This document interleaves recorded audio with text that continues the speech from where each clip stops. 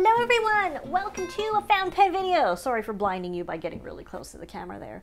I am Aziza, aka Gourmet Pens, and the pen I'm going to be reviewing today, or sharing with you, is really cute and kind of deceiving because you're going to be like, oh, it's a Sailor Pro Gear, but it's not. This pen was sent for a review by Cult Pens in the UK. And there is a second one that I'm going to be giving away, but it's going to be on Instagram. So if you want to check it out, make sure you are following me on Instagram at Gourmet Pens. It'll be really easy to enter, and that's where it's going to be. Why? Because it's easier for me to coordinate giveaways over there than it is over here. So the pen is a Sailor Lecoule. Let me hold it up. This is the Horizon Blue, and let's show you the packaging. It is actually like large packaging. So true Sailor style, it comes with a sleeve, but what I want to show you is this is the Lecoule box, which is like huge, and this is the like a Pro Gear box. But I'm like, why? I don't like big boxes, and I don't know why they do this. So it's a really it's a small slim pen. It is a nice box though, totally reusable. It's just like navy blue cardboard. Inside you get 2 cartridges, you get your little Sailor warranty information, and you get the pen. Now, it did not come with a converter, so I put one in there. And let me just close this up, sorry. Okay, so that's the box. Like, it's not very exciting. Some details of the pen. It is 25 pounds without VAT. That's pretty expensive, I gotta say, for a Sailor. But it's not in the hundreds, which is what sailors typically go for. It is a modern Sailor design incorporating traditional Sailor build quality. Very lightweight. It's compact. So basically this is Pro Gear slim size. So here's a Pro Gear next to it. This is the Lecoule. This is a Pro Gear. There we go. There's that. And I'll show you the pen next to a Pro Gear slim when we do the writing sample. It's basically a 12-gram pen. It's very lightweight. It is 123 millimeters long, small pen, 141 millimeters posted. So still small. Screw-on cap. It can post snug and securely. It's got a pretty snug clip, but it works. The finial is tricky because it's clear, like the Pro Gears have clear finial, but there's no logo on here. It's just clear. It is a steel nib with a clear feed. So the steel nib is just medium fine. You don't get a choice. It's just that it is what it is. And so that's the color that you get. That's the nib that you get. It's got the cute little Sailor logo on it. Like, it's a decent pen. It says Lecoule on it. Like, it's not a super complicated pen, but it's cute and it works really well. So, like, I have no complaints about its appearance. I think the color is fun, and like, I'm happy with it in that regard. I think it's a little pricey, but it's a decent option if you're looking to gift someone like a Sailor, a kid, or like a friend who's new to pens. At least you know it's going to write because it's reliable. It's a Sailor, right? So there's really no complaints in that regard. It performs well. My main issue with it is that the nib option is very limited, being medium fine. And it's a little expensive, right?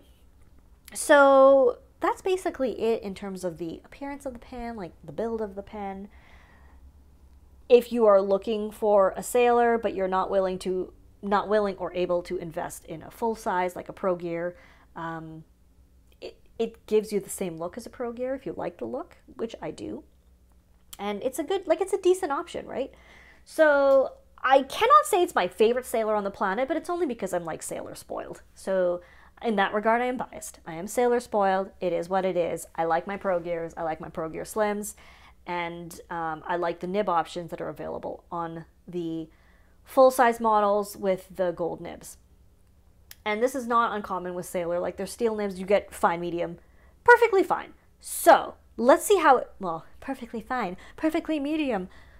I'm sorry. Let's see how it writes, because that is very important, and we can see it in a little more intimate detail because it is a cute pen. So I will see you guys in like a second. Okay, bye. Hello!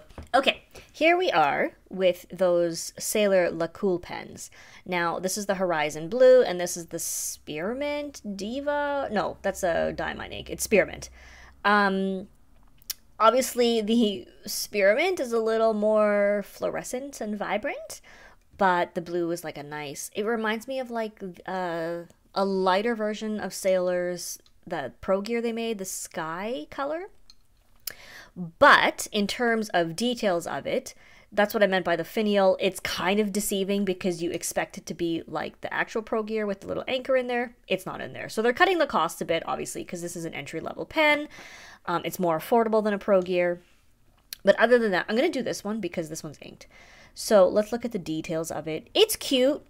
It has a lot of similar design elements to the more expensive Pro Gear, so if you're interested in the Pro Gear but not really willing or able to spend that amount, it's a great alternative if you're okay with the limited nib options.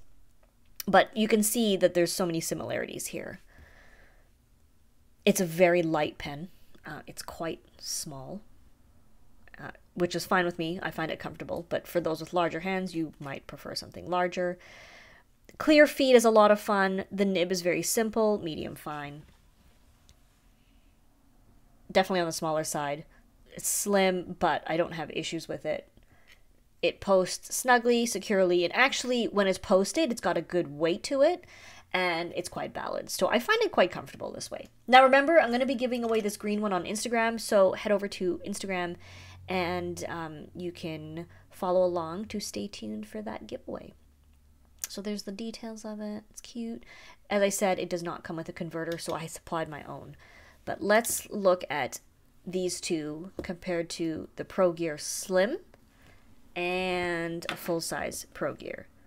So definitely more similar in appearance to the Slim, and possibly even slimmer, a little blockier, and much lighter. Those are the differences there. Now, if we move those out of the way, take a look at how this writes, because of course that is really the most important part. We have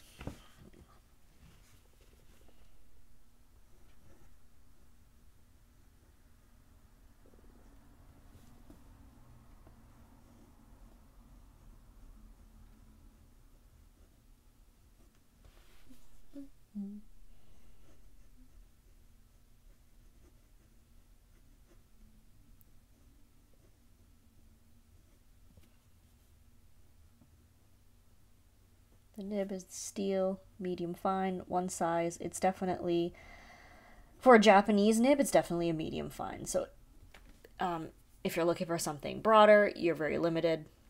But it's a really nice writer. It's not super smooth. It has a bit of feedback. I would say it's medium wet. The ink is J. Herbe Bleu Calanque. I think it's a great nib for daily use because it's just round enough to give a cute writing look, which is one of my goals.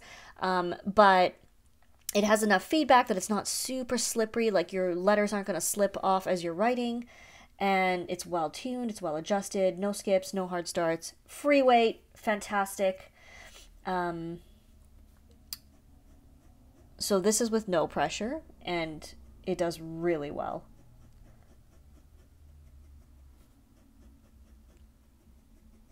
If we want to do this faster with a bit of pressure, it still keeps up quite well. So if you want to apply pressure, you're going to get a little bit of variation, but basically what you're going to get is a medium fine to a wet medium, if that, or even just a wet medium fine. So there's not a whole lot of variation. It's definitely a tolerant nib to pressure and use, so I think it's actually great if you're a new user that has a heavy grip and you're not sure how to write with fountain pens, or you want to give a kid a pen and you want them to get into them, but you're not sure about giving them a gold nib because some gold nibs are softer. I think it's a fantastic option for that. It's a superb reverse writer. So, you know, I was complaining about the price, but the thing is, it performs so well that I kind of get it. Like, it's just such a such a decent pen that I'm like, okay, like at least you know it's going to work really well. It's just so good in every way. Like it just performs really well, and I'm really happy with it. So, hello, Jello.